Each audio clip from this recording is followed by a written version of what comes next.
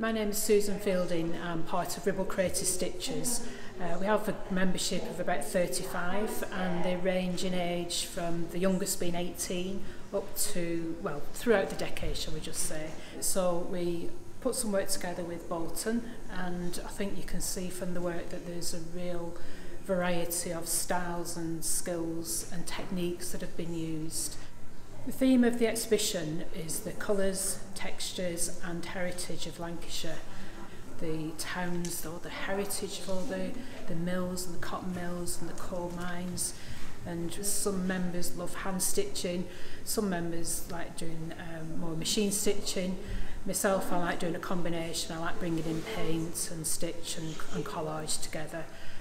One of the pieces of work I produced for the exhibition was based on a journey through the Trough of Bolton and through down to Lancaster and into Morecambe, and that journey we've done many times over the years. It's one of our favourite journeys and places to go.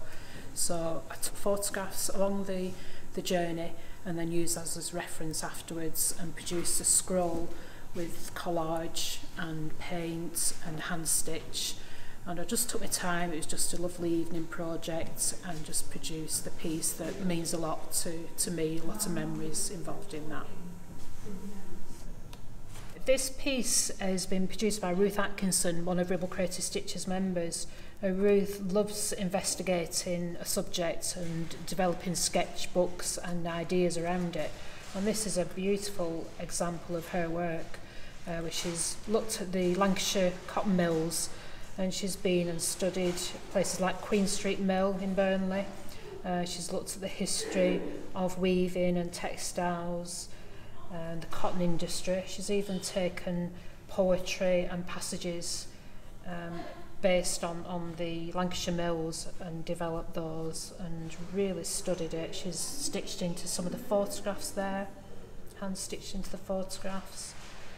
She's looked at some of the colours of the threads that might have been used, the shuttles that were used in the process.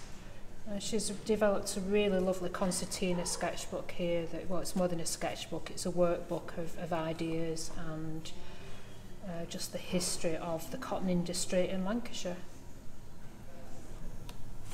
This section of the exhibition is all about the heritage of Lancashire.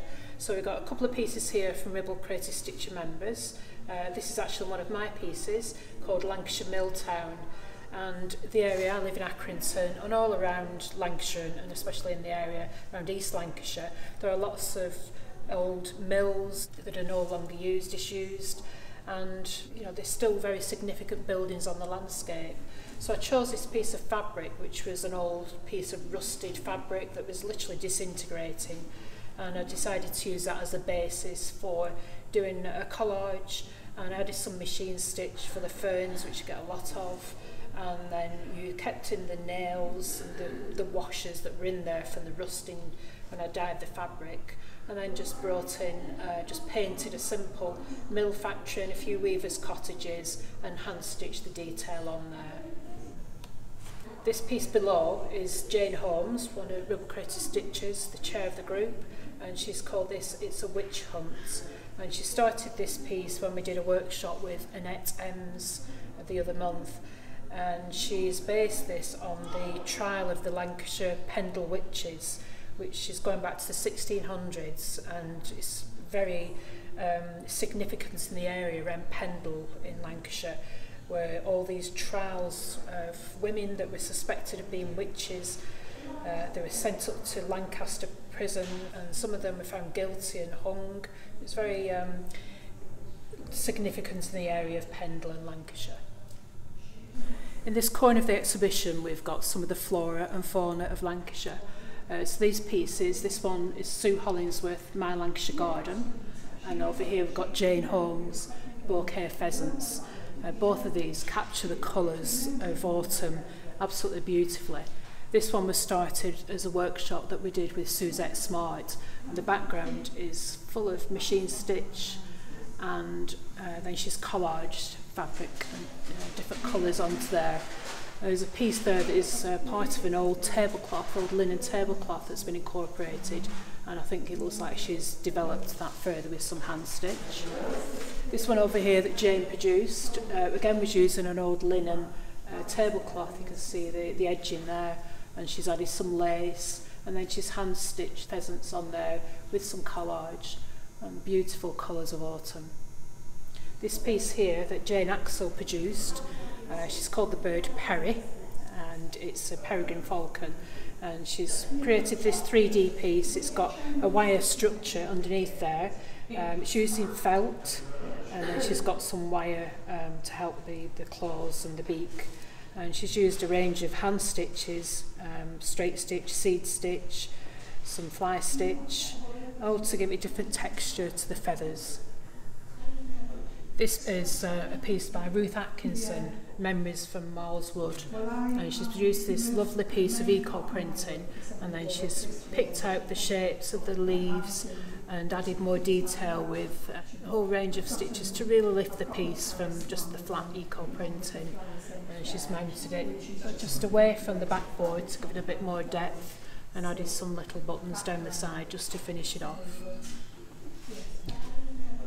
Paula Medill has produced a lovely bag, but it's really 3D. She's stitched the sheep, but then cuts that to give it all sorts of fluffy texture. Some bullion knots there for the horns. She's used some ice dyed or certainly hand dyed fabric, and then used either a scarf or a blanket just to give that extra texture there. It's a really lovely textural piece.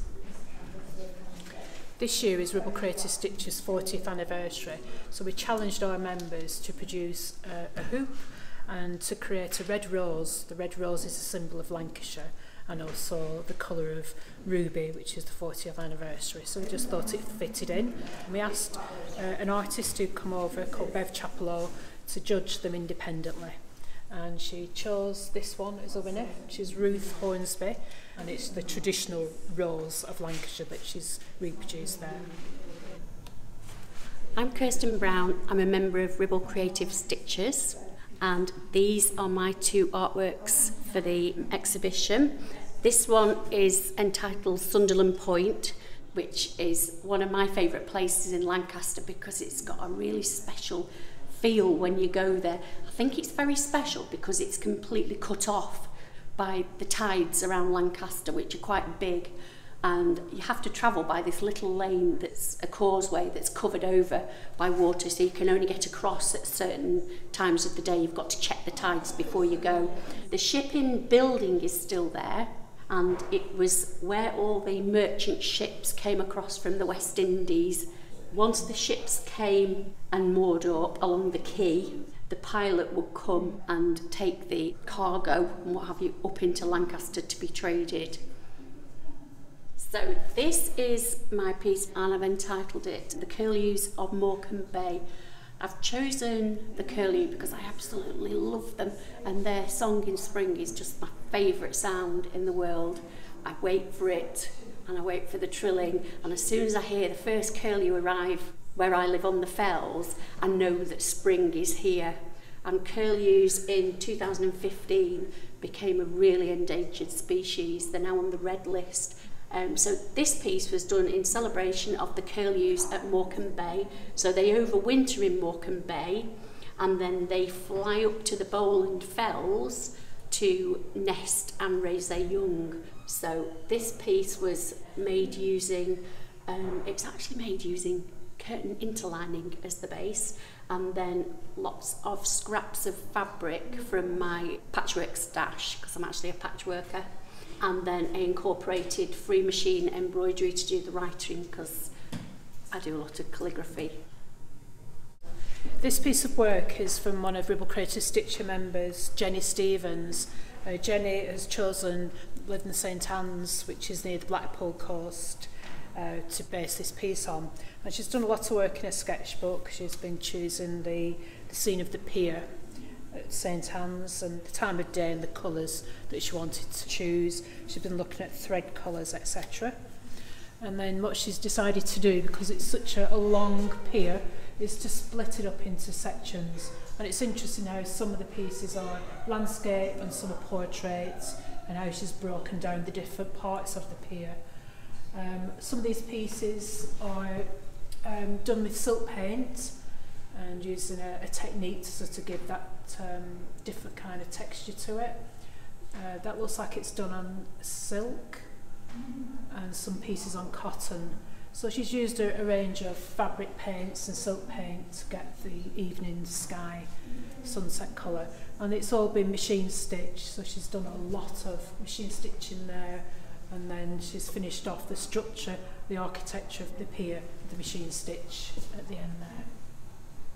This piece of work is a Ribble Creative Stitcher member Linda Grundy, entitled Deeds Not Words, and what she's done is picked out the rules of the mills, and which were quite severe, and she's used that as a basis and then done a little piece that's got some 3D elements in it of one of the mill workers hard at work on one of the weaving mills.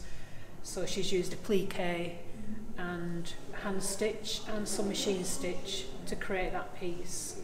And the backing is a woven piece of tablecloth.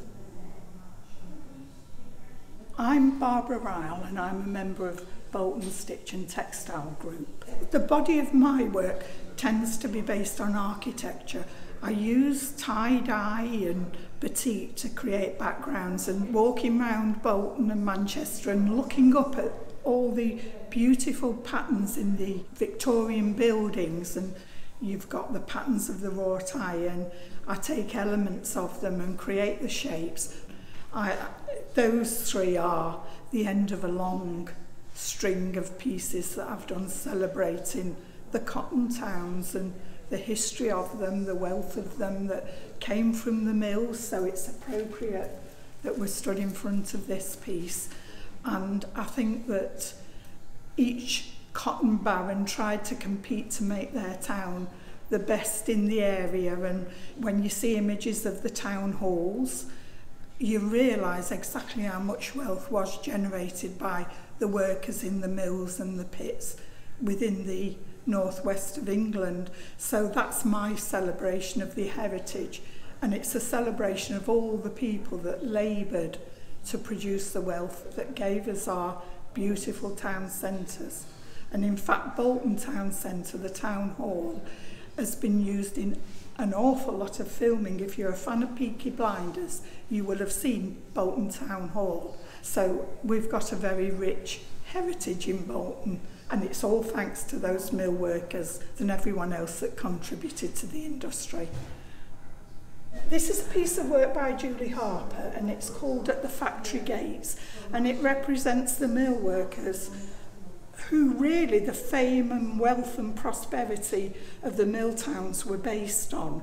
The shawls are what the mill workers always wore, and the dolls show you how quite often they would be worn over the heads or around the shoulders. The writing around the edge are the names of mills. A couple of them I'm familiar with, Grecian and Prospect. They're all tweeds, and then the background is heavily stitched with a running stitch. It would have been quite stark if the background had been left just the plain beige with the shawls standing out, so the stitching blends it all together. This is the work of Marion Jasmick, and the pieces are called Devastation 1, 2 and 3. And she is quite a well-known textile artist, and she's well known for the technique she uses. A heavy concentration on texture, and she uses some of the most amazing materials to give her the effects. On this one you can see the cotton buds.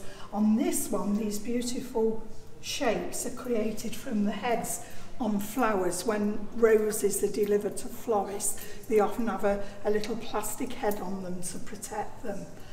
Most of the work is done in the monotones, the greys, the whites and the blacks. I'm a great admirer of Marion's work. I hope you've enjoyed looking around our exhibition. Thank you for watching.